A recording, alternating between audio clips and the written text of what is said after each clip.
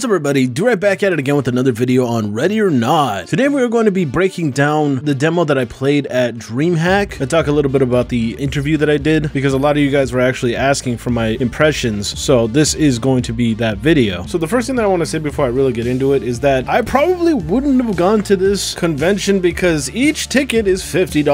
Yikes! Were it not for the Ready or Not booth and my amazing patrons, also it being in the general area where I was, and it's not under NDA, I probably wouldn't have gone, but because I think Ron is something special, I decided to go. So the booth that the devs had was pretty small, like there was just a table and 4 chairs. They were featuring a more updated version of the alpha that supporters are going to eventually get. It was a gimped version that only had one game mode, and on one map, the training map I believe, Tug of War to be exact. And if anybody's ever actually played Tug of War, the game mode is basically like that. The bar at the top of the screen is the rope, and the slider in the middle is the flag that would be on the rope. The way that you move said flag is by owning the contested area on the map, which on the map that I'm playing on is on the 3rd floor of the building that's in the middle, I believe. Yeah, of course, this game is inspired by Swat 4, so there is also a second way that you could win instantly by simply going in with less than lethal weapons and handcuffing every single team player, ending the round immediately. Of course, that's not an easy task to do, but I mean, if you're just that good, and yes, you can cut your buddies free if they get handcuffed. And one thing that I noticed is that in this version of someone getting cuffed, the person that's cuffed can actually move around, but he like moves like ridiculously slow, and the enemy team can actually kill you while you're cuffed, which wasn't a thing too long ago. But yeah, so cuff the entire team or try to control the area that gives you all the points so that you can take the flag to your side of the bar. And the game mode itself usually features like 8v8, but because their booth was so tiny, they had to settle with 2v2. Probably for the best anyway, because I'm sure 8v8 hasn't been optimized just yet. So if you were wondering why I was running around a lot, it's mainly because I wanted to get into the action because it was a big map. A lot of people were saying that the gameplay looked really arcadey, and that's because I was just trying to run around and look for players because there was only 2v2 and the map that we were playing on was a big map. So I generally don't run like that every time because usually it's a 5v5 map or 8v8, I forget. So my gameplay really wasn't the best representation of Ready or Not. I also saw that people were criticizing the reload. That's mostly my fault because the game features regular reload, fast reload, and the mechanic where you can actually check to see how much ammo you have left in the mag. And I did use all of them in the gameplay, but the most that I was using was the fast reload, so it made the game look like an arcade game. See, the thing about doing a fast reload is that he drops the mag on the floor,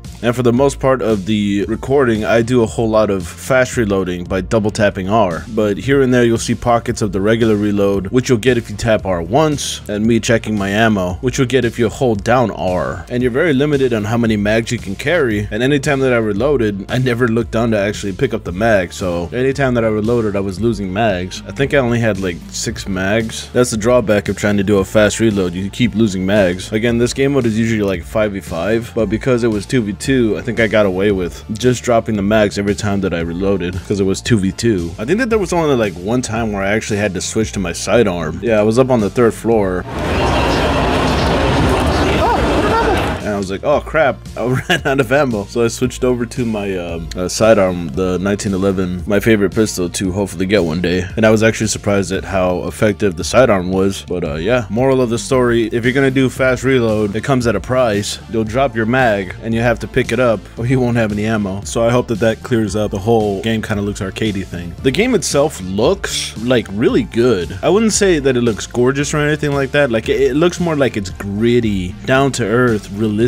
Maybe like my only issue is that sometimes it's hard to tell who's a teammate and who's not, but I think that if you play it enough, eventually you'll figure it out. But like the guns in the hands remind me a lot of Modern Warfare 2 and 3, especially when you're holding a SCAR. That's one thing that I've always said about the previews that they had on their website. It almost looks like Modern Warfare, like the old ones. That's honestly how I thought the game was going to feel, but it turns out that the game is far more tactical than it's letting on. For instance, the game does not feature a prone mechanic, so it substitutes that with a leaning system. So if you hold down Alt and then press WASD, he does like a lot of leanings, and if you're crouching, he gets even lower than that. It's actually really cool watching other players using that mechanic. But yeah, I think I was the only one that really knew about it at the convention because, you know, I own the alpha and I've been following this game like forever. So yeah, there was also a weight system, and like I've never actually felt it until now because this was actually the first time where I put on a lot of gear and my guy started actually walking because he had too much weight on him. I completely forgot forgot that that was a mechanic in the game, and I was asking the developer like, yo, why is my character walking? Like, I thought this was a glitch or something. But the developer's like, oh, well, you have too much weight on you. And I'm like, oh, you guys finally added that in. Cool. It's a mechanic that was from Swat 4, for those of you that don't know, where if you put too much gear on, your guy gets weighed down because he has so much gear on. So you have to bring less mags or go lightweight, you know, that sort of thing. Like, you have to manage your gear basically if you want to move faster. So yeah, that mechanic is there. The only thing I didn't test was like if I went in like completely naked, just the pistol, like would I be able to run like a maniac? Because that's how it was in SWAT 4. If you took off all your gear and just went in with a pistol, it's like you sped up the game. It's pretty funny. But anyways, yeah, another mechanic that they had, I don't think it was actually implemented, but the UI was there for it. So when you get hit, there's like a little caricature at the bottom left, I think it is. You'll see like a body part light up in red, but I don't think that actually does anything at the moment, because I don't think they actually implemented the limping system, you know, the system where if you get hit in your arms, your gun begins to shake and all that stuff. Because I didn't feel that at all when I got hit. Like, the most that I felt was just moving slowly, but it didn't feel like a limp to me. So I don't think that they fully implemented that system just yet. I have a feeling that it's going to come with the gore system, but I don't know, I could be wrong. So I want to mention that there is a mechanic where you can actually go full auto or semi-auto, or even put the gun on safety. Also, they have a lot of grenades in the game. They have 9 bangs, flashbangs, stun grenades, CS gas, etc. And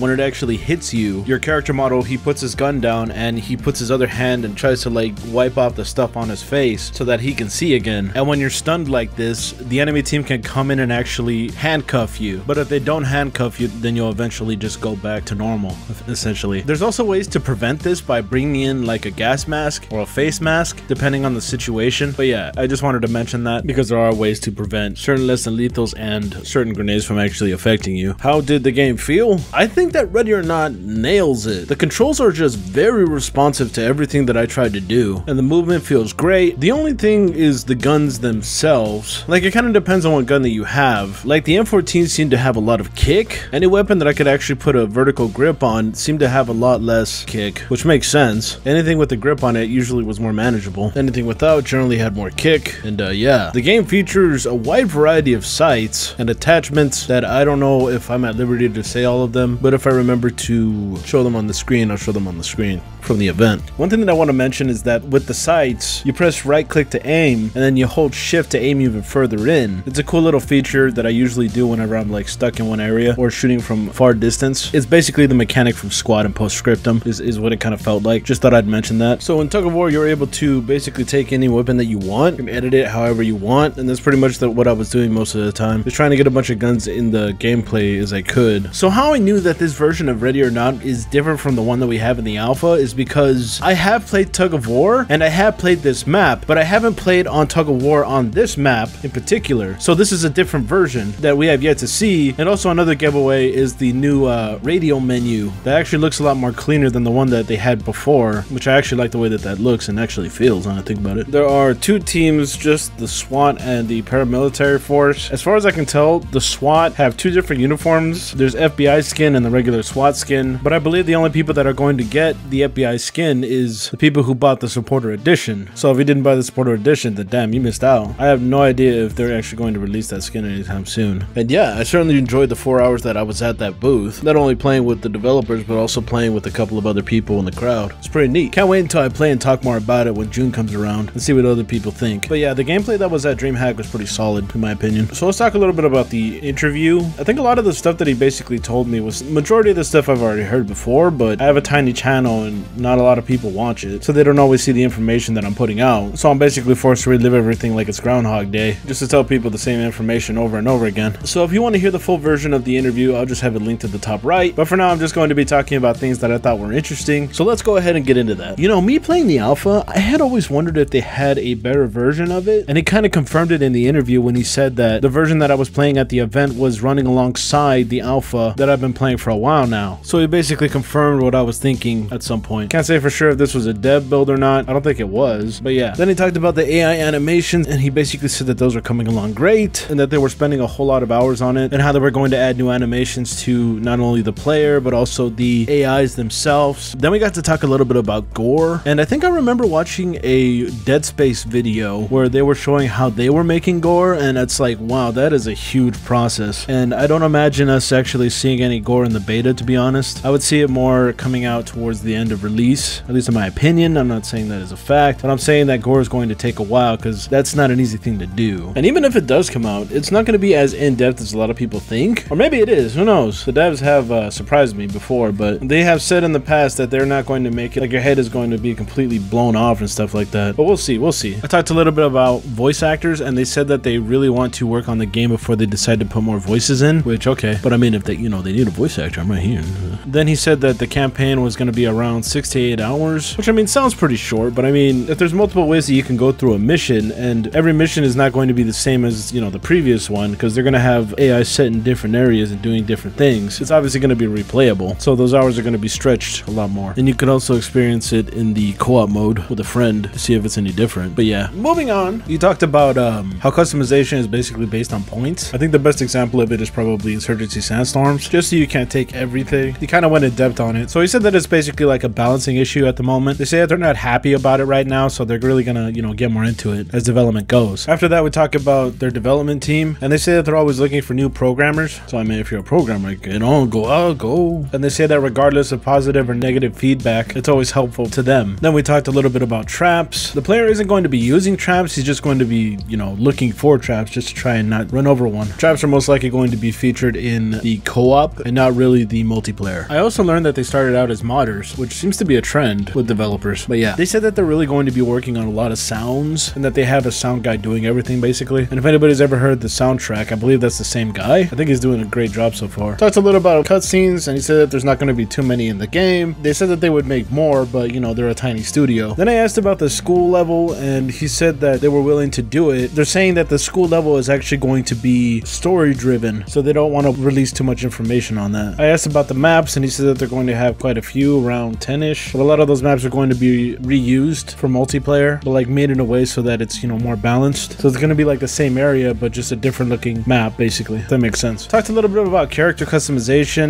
when it comes to like cosmetics on the player, and they said that they're not going to go too in depth with that at the moment, but yeah, that's pretty much everything that we talked about, all the main stuff anyway. If you want to listen to the full thing, it'll be up at the top right, and yeah, that pretty much covers it. If you like the fact that I cover Ready or Not, be sure to like, share, comment, and if you're new, subscribe and ding the bell. If you're someone that would like to support my channel, be sure to check out my Patreon. Just donate $2 a month. That's all I really ask for. And with that all being said, I want to thank everybody for coming out to watch, and I guess I'll catch you in the next one. Bye-bye.